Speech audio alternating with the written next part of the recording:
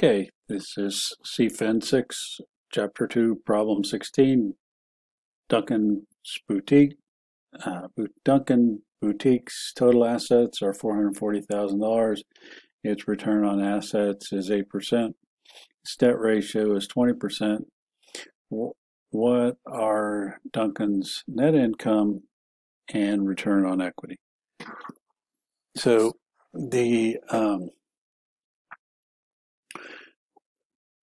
we have,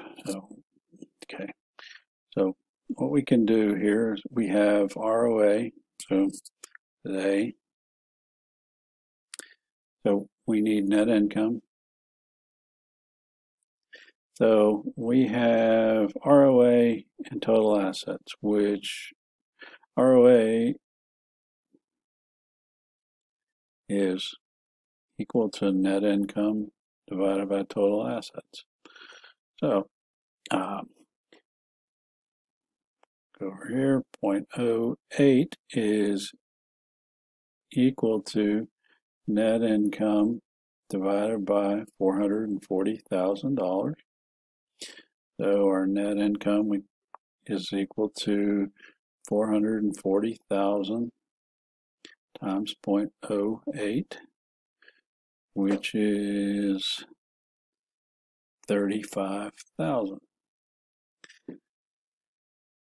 So B is return on equity. So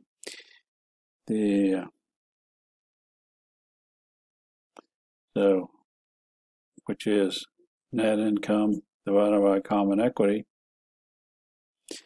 So the problem tells us that the debt ratio is 40%. So debt ratio 20%, which tells us that percent common equity is 80%.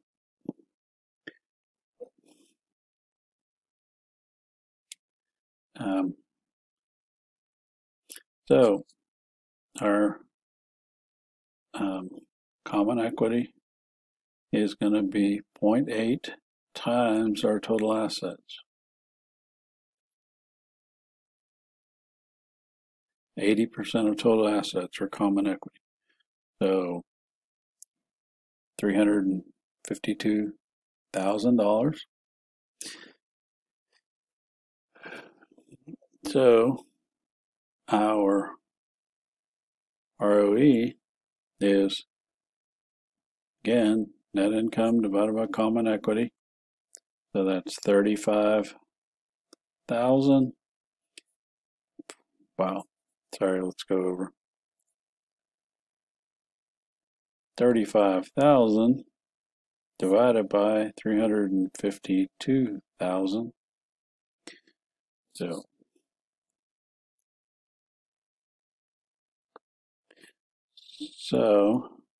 oops. Right.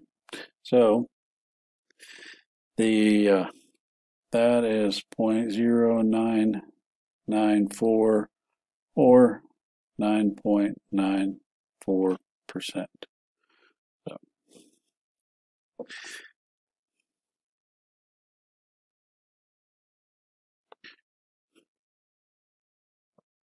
We can also use DuPont analysis to do this calculation.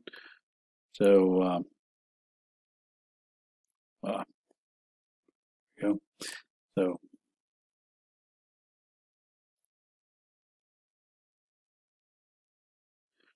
So from the DuPont analysis, we know that our ROE is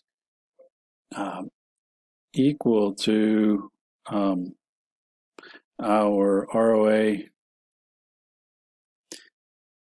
times our equity multiplier, which the equity multiplier can be calculated a couple of different ways. The with over here, equity multiplier, is total assets divided by common equity. It is also 1 divided by the percent common equity, or 1/1 minus the debt ratio. So if we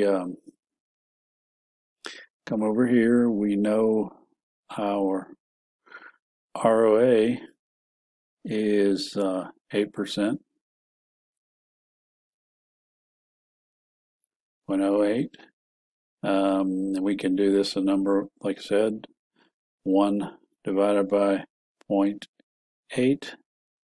So there's get a little bit of a rounding error here, but so that's 0.1 or 10%.